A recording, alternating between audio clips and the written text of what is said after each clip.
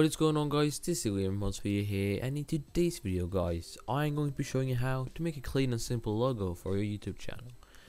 Now guys, I do not recommend making this kind of logo if you have over 500 subscribers. This is just for channels that's starting up on YouTube and need to have a logo just so it doesn't look really bad. And to make this, the only thing you need is Photoshop. You can always use some other programs, but mainly I just use Photoshop because it's the easiest for me, and I just really enjoy Photoshop as a program. So basically, it's really easy, and the end result is really clean and simple. And yeah, I'm just going to show you how to do it. So basically, all you have to do is go into File, click on New, and you're going to name whatever you want. I just have Untitled. I don't know why I have it. I just really don't care. But anyway, go and take pixels here, then you're gonna take width to 800 and height to 800. And now you're gonna go back, or at least I'm going to go back because I already have a document. Now once you've done that, you can just click on this thing down here just to unlock it. And once you've done that, go on Google and search up radial background. Now radial background is basically just a background with a circle around it. It literally looks good. Many people use this in their banners and logos, even though they have like a lot of subscribers. It just really looks good. So I just downloaded this one and I saved it on my desktop. So all you have to do now is open Photoshop, and you can just basically drag it in like this. And once you've done that, you're just gonna drag it up here so it matches the screen like this. Click here up here at this tool and click place this file. Now once you've done that, all you have to do now is click the text, use the text tool and click in the middle and type whatever your letter want to be. So I'm just going to use W because that's my letter. So all you have to do now is take it in the middle like that. Like you can see when it has like all the borders around, you will see it's in the middle.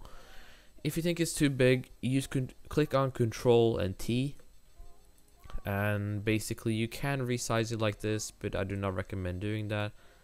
So I just recommend clicking on it like a regular, and then taking the font size down a little bit if you want to do that. But I'm just gonna keep it like this because I think it just looks decent. Now once you've done that, all you have to do now is make a circle. So to make a circle, you're gonna select this tool down here. You're probably gonna be like a rectangle tool on your screen, but just select the ellipse tool and just make a circle around it like this. There we go, like that, and you will see it has this black thing right here. Click on this thing right here and click on this one. Now you will see this is gone now. So all you have to do now is take this up a little bit, not too much, we take it that's too much.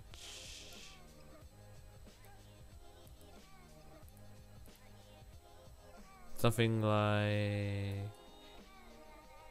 try to make it, there we go.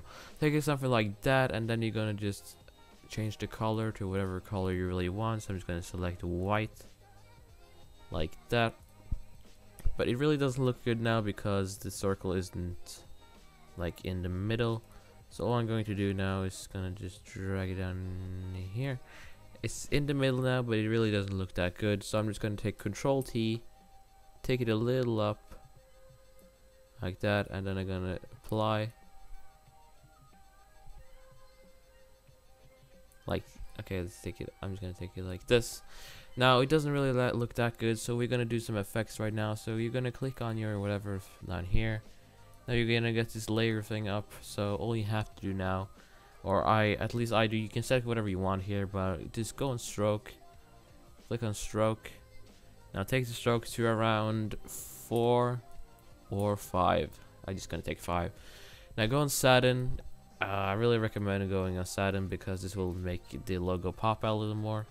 So all you have to do now is you're going to select whatever color. As you can see now, it's going to change in the middle here. So use a little blue color here because the background is pretty blue. So I'm just going to select, like, that's too blue. Let's see, let's take like something like this, and I can probably take the opacity up a little bit to not too much, something like that.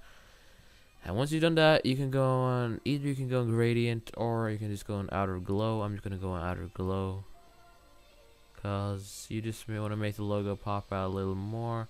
Do not take the noise up too much, just take this to around 46 or 50, and you can just leave it as it is right here.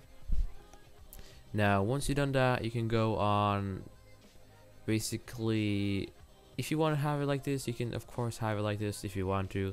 You can just mess around with these settings if you really want to, but I'm not going to do that just because the tutorial will be really long if I'm going to make this 100% pristine. So basically I'm just going to click OK right now. And once you've done that, if you want to make the same effects to your circle or your eclipse, all you have to do is right click on your layer frame right here, click on copy layer style. Now go to your second layer, which is the eclipse one, right click on it and click on paste layer style. Now once you pasted it, you will see you have this basically the same effects as the letter has, and you have it like this. Now I think this one looks a little better, like I don't know which one looks better. Yeah, this one. I kind of failed with the circle right here, but you get the point. It's gonna end up something like this. This looks really decent, and it's a finished project. It took me around 10 minutes to make, and it just really looks good if you have a small channel. And if you want to make, or if you want to make a banner, I will probably make a tutorial on how to make a banner. I'm not that good with banners, I'm better with logos. Yeah, that's basically the whole tutorial. So if you want to make a logo like this, circle has really failed, but if you want to make a logo like this and it really looks good and you want to use it, then make sure to try this tutorial. And yeah, that's pretty much been it. So if you have, just use 1 second out of your day to click the like button below. Let's go for around 70 to 80 likes, so let's say 75 likes. If you can hit that, I'll make a tutorial on how to make a YouTube banner. And yeah, that's pretty much been it. So yeah, anyway, this has been Weird Mods for you, and I'm out. Peace.